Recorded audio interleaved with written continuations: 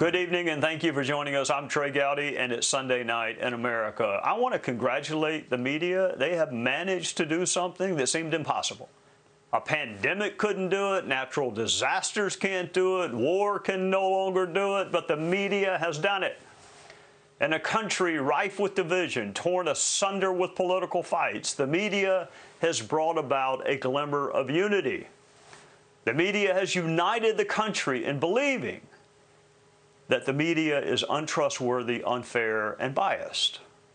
85% of us, Democrats, Republicans, and independents, do not trust the print and television media. It's not just Republicans, it's literally everyone.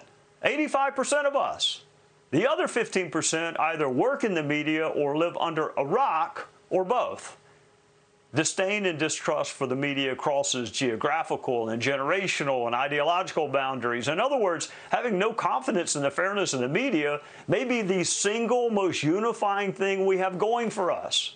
And when everyone thinks you're wrong, that should be cause for self-reflection, but not for the media. They don't blame themselves. They blame you and the internet and a lack of diversity, except, of course, a lack of political diversity.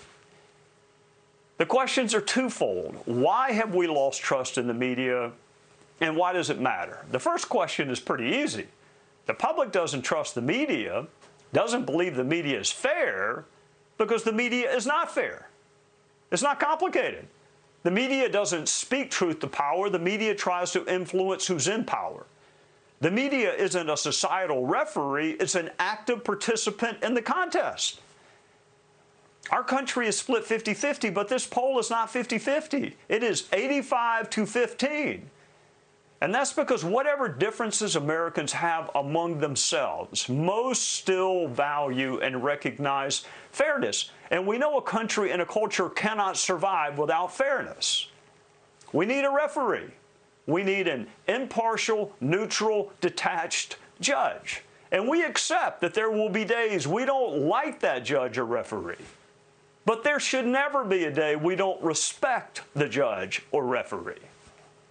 Americans know fairness is a virtue, and we salute the humility of those who can call the game without trying to influence the game.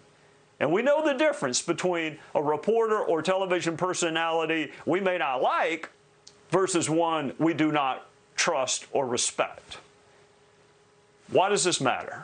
Because unfairness breeds unfairness. It creates a response within us, a recalibration of whether fairness even matters. When the media is always singling your side out for criticism, it makes you take up for your side even when the facts aren't there. Unfairness not only changes how you view the world, it changes how you view yourself. If you've ever been treated unfairly by a boss or a coworker or a friend, you know exactly what this feels like. Being treated disparately changes how you view fairness as a virtue, and that is destructive. America can survive with a media we don't like or agree with. America may not survive with a biased press we do not respect. And right now, the media is neither liked nor respected by an overwhelming majority of Americans, and it's because we do not view them as trustworthy or fair.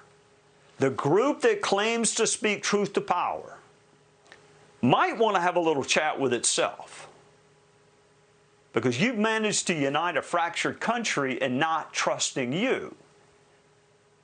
And you have no one to blame but yourself. Hi, everyone. I'm Brian Kilmeade. I want you to do me a favor. I want you to click to subscribe to the Fox News YouTube page. This is the only way that I know for sure that you're not going to miss any great commentary, any great news bites, any great interviews coming your way on Fox. You can get it all here on YouTube. So subscribe right now.